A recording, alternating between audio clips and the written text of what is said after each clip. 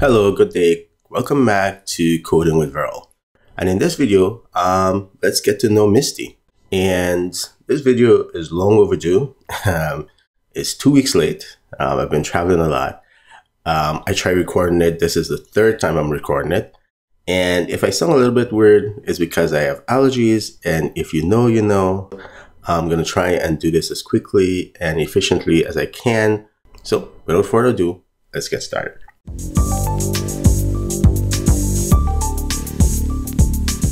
I'm starting here in the Msty UI, and let me just start off from the top left. And so here you can see there's this Msty icon. Here is that you can hide workspaces, and if you click, you'll see something going away and come back there. This very first one, you're just going to have one here. This is your default workspace. So at the very top level, you have workspaces. Within workspaces, you have one or more folder. You can see I have multiple folders here. And you could create new folder by going here and then say new folder. And I can do a folder called other. Let's just call it other stuff. Let's just call it other. And you can, of course, put model instruction to inherit, which means every time you use a model, it inherits that, but we're going to leave that out and we're just going to say create. And now I have three folders here: stuff, other, and miscellaneous. Notice how other looks sort of grayed out and has this question mark. That's because there are no conversation or chats in it. So what I can do then is open it up like this, and you can see new conversation. And if I click it, now I have a new conversation using the Ollama 3.2 vision model, and I can send that prompt to the model. So each conversation is a collection of prompts, which is what you send to the model, and then the response back from the model. And then you could have multiple conversations. So I can start a new conversation. Notice it's a new conversation, and I can do that with another model. And I send the same prompt to yet a different model. And so what you can do then is you can organize your conversation by renaming them, giving them better names, or if they're conversations you no longer want, you can delete them. Go ahead and I delete these conversations. As you can see, delete conversation, edit the title. I could clone the conversation. I could move conversation between folders. So hopefully you get that. Now here is this plus button that allows you to create a workspace, or like it says, import a workspace. So if I click this button, I can say new workspace or import workspace. If I say new workspace, now I can give this workspace a name. Let's call it private. And so you can choose a path on your file system where you can store this, and then you can pick an icon. So previously I used this icon for coding with V, but icon for private, or maybe I use the shield.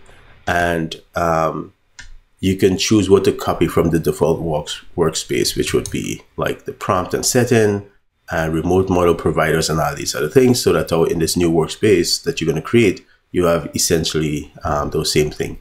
We're going to talk about knowledge stack in a little bit. Hopefully that helps you understand what workspaces are. And you can see if I select this workspace called Coding with V, I have a miscellaneous folder already, and it doesn't have anything in it.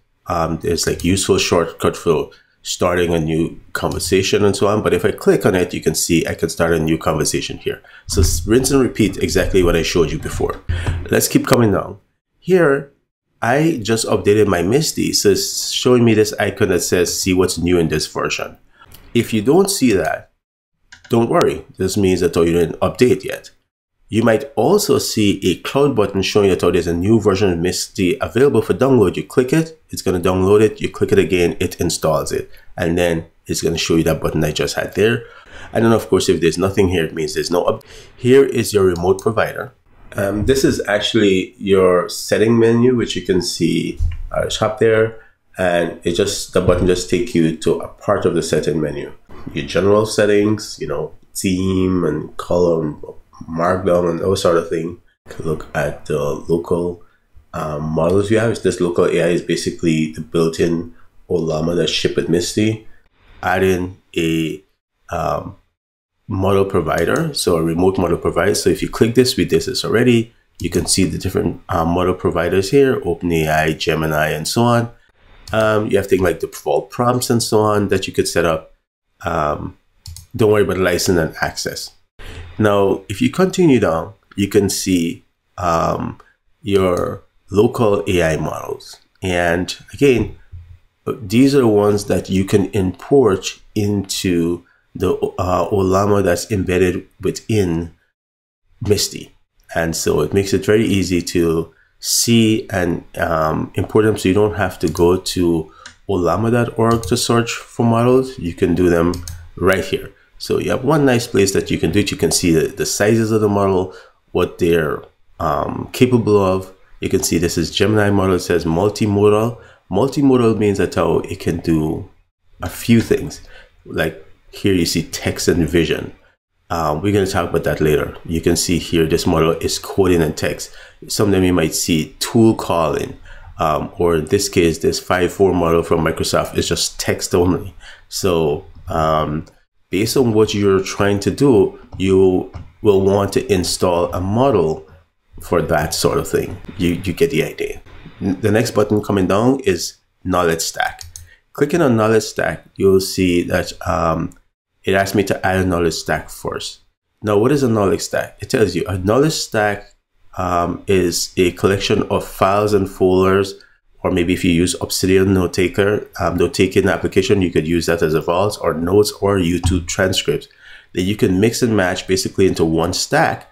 And now you can use that stack when you're interacting with the model. I'll show you that in a minute. So for example, when I have new chat, I can say I want to use one of the stack that I have. So I don't have a stack, so when I click it, it asks me to add one. But if I had a stack, I could select the stacks that I want to use. And now when I type my prompt, the model is going to use that information in my stack to help provide answer. So you can imagine, let's say I have some, let me switch back to here. And so this is the default. And let's just click on stack. And you can see I have a stack for notation data, and I have a stack for chase statement. So all my chase credit card statement, I put them in a folder, and I created a stack that points to it. And all my notation, note-taking data, I have another stack for it. So if I want to ask question about the notes I've taken, I can just select this, and then now I can ask question. I'm not going to do it because that's not what I'm trying to demonstrate. Similarly, if I want to ask question about my chase statement, understand what, I spending money over the past year, the last month or whatever, my largest purchase, all that sort of stuff, I could just select that stack. And so that's just additional information that the model can get that you can use to provide you answer, right? Of course, you can select multiple stacks at the same time. This is your prompt library. So it's a way to give you a nice running start about different things. So you can just go through here, look for prompts or search for a prompt. So example, proofreading. So there's a proofreader prompt. You can select it and it says, I want you to act as a proofreader. I will provide you text and I would like you to review them, blah, blah, blah, blah. And, you know, check for spelling and all that. And so that's your instruction to the model. And it gives you a placeholder where you could now type the text that you want the model to proofread. So let's say I copy prompt to clipboard and I go back, I close it, and I go back here now and I paste it. You can see that here's that prompt. And now I can put some text in afterwards and say, you know, like some message or something I wanted to proofread. And when I send it, it's going to proofread. Just know that there are a bunch of prompts there and you can modify them, you can clone them, add new ones, that sort of thing, right? Then there's the settings button here, which opens the setting menu, which we saw before. So we're not going to go through that again. I already showed you how to create a new folder by going here and saying new folder. And of course, you can start new conversation. If you already have a conversation, you want a new one, just click the button here, or you can always go up to the top and be able to click like new conversation. So there are many ways. And of course, you know what this is. This is a way for you to select the model you want to use. As I mentioned before, your list of models is also going to be tied to your workspace. This is some model options. So depending on the model that you're using, you can set some model option, the creativity of the model and the other things. Different model have a context window size. We're not going to talk about that right now, but think of it, how much you can give the model before it starts sort of forgetting things. We'll talk about that another time. This is basically real-time data. So models are trained on data and they have a cutoff time, which is when they stop training the model. And so it has only up to information up to that point. So let's say this model was trained 2 years ago. It wouldn't have any information about who's the current president of the United States, right? What we can do is either update the model and hope that the model provider has given it new information, or we can just say, go search on the web. I am not telling the model itself to go on the web. What I'm really doing is telling Msty to search the internet, get some information, organize it, and provide that to the model. So it's almost like when we use the stack thing, where the model is provided with more data that it can use to provide you the answer. So let's ask that answer again, this time by checking use real-time data. So we have a few options. I can just delete this chat and don't want it anymore and just create a new chat and ask the question again by clicking real-time data. I could just click real-time data and submit the question again. But the problem with that though is, remember the context window that I mentioned? The model have all this memory, well, up to that limit, but it has memory from the previous answer. And so even if I give it new information, essentially it's going to have new and old information and it might still output the wrong answer. So one other thing that Msty allows you to do is to basically say, shield the model from this point on from the previous answer. So that's essentially like creating a new chat, but you still get to see the entire conversation. So instead of deleting this, I'll show you that feature where we just say shield the model from the previous context, and it's going to be able to just continue. And from here, we'll say, answer this question now with real-time data. And so if we send that off and we wait a little bit, you'll see it come back and notice all the information is correct this time. And it actually tells us the sources that it used. And so if we click the button, we can see the actual sources. If you don't want it to consider one of those sources, you can actually remove that source, regenerate the answer. So you have a lot of control just in case it did look on the web at a place that maybe just missing information or old information. So continuing from real-time data, you have quick prompts, which I sort of showed you. So there's this prompt library. So if you click here, you can search for those same prompts. And so we can do proofread again. And we can just select it here instead of, when last time we found it, we had to copy it and paste it. But here we can just search for it here and it's going to be inserted. I mentioned knowledge stack before. So this icon allows you to attach files to the conversation. Again, you can attach images, doc files, anything like that the model support. Remember I talked about some models are multimodal. So you have to be able to attach a file that the model supports. And so, for example, let me start a new chat, and I will have to try and make this fast because this video is already very long. And I'll go to my Llama 3 vision model. Let me select an image. So I have some files here. Now this PDF is a quote I got from a company for a tree service to remove from trees in my yard. And so I can add it to the prompt. Of course, you click this and then navigate or drop the files there, but you can just drop them at the bottom. And then now I can say, what can you tell me about this file? And notice I don't even say what kind of file it is. It's a PDF with the tree quotes and so on, but I'm going to let it think about it and tell me.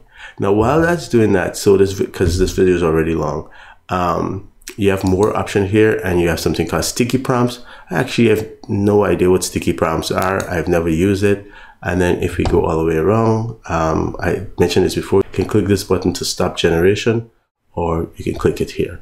And if we come all the way around this way, you have chat options. And so you can bookmark the chat to find it easily, flatten chat we're not going to talk about it right now. And of course, you can export and keep the data for your chat. Finally, there's this split and chat window where you can have multiple chat going. So if you have the resources on your computer, you see I can split this and I can use another model at the same time, and I could split this as many times as I want. But of course, if you don't have the computing resource to run multiple models at the same time, it sort of doesn't matter. It's just going to slow it down on your computer. And then there are things like you can see a visual map of your chat. And this is when we have a chat going, and let's say we edit it and ask a conversation, it causes a branch. And so now we can just click on this to see what that branching look like. More on this in another video because this video is already long.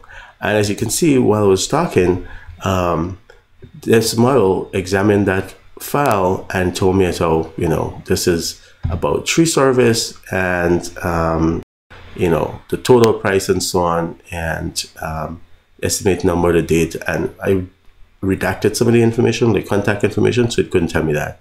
I can say like, tell me about removal of the sweet gum tree. Let's see what it says.